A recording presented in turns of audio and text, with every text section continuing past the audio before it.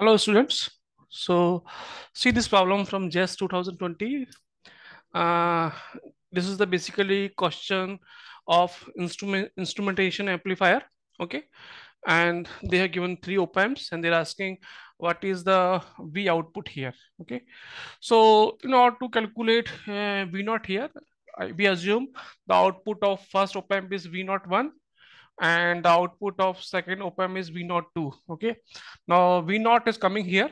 Okay, and similarly if I take v naught 2, okay, or V output 2, that is coming here, and now they are 5 kilo ohm resistance in series, so this voltage will get divided equally. So here basically we have voltage V naught 2 by 2. Okay, now I know this voltage of this terminal and voltage of this terminal. Okay, so I can find the V naught here either using superposition principle, or if you want you can use direct KCL and you can find out the V naught. Okay, so let us use that your superposition principle. So if I assume this is 0, okay, I'm calculating the effect of this V naught 1. So output V naught due to V naught 1 will be minus RF upon R1. Okay, RF upon R1, that is 5 kilo ohm, 5 kilo ohm, 5 kilo ohm upon 5 kilo ohm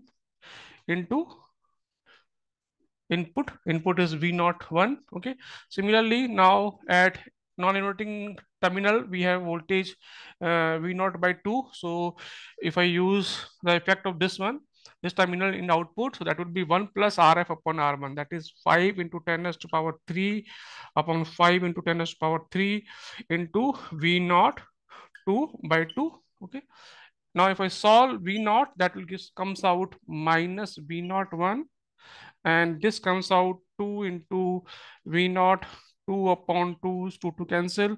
So V naught comes out basically V naught 2 minus V naught 1.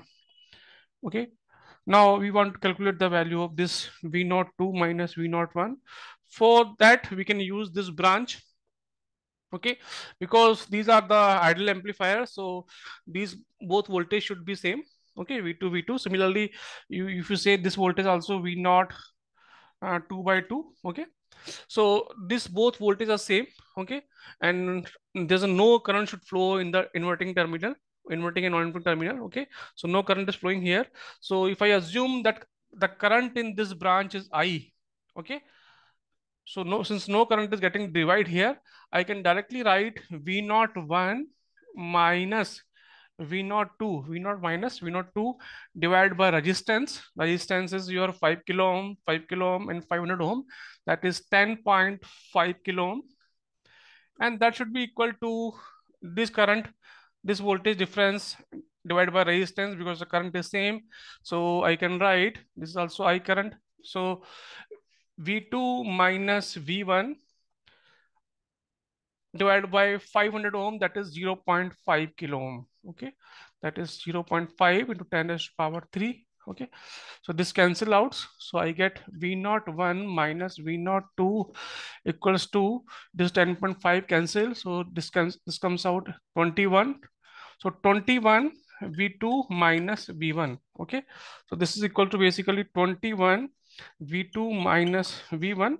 Okay, and 21 V2 minus V1, that is V naught 1 minus V naught 2. Okay, here we have V naught 2, so this become minus. Okay, so that is, or you do V1 minus V2, so V1 minus V2. So this comes out 21, V1 is 2.5 volt and it is 2.25 volts. Okay, if I solve this one, this comes out 21 into 0.25 volts, and this comes, if you multiply, this will give me 5.25 volt.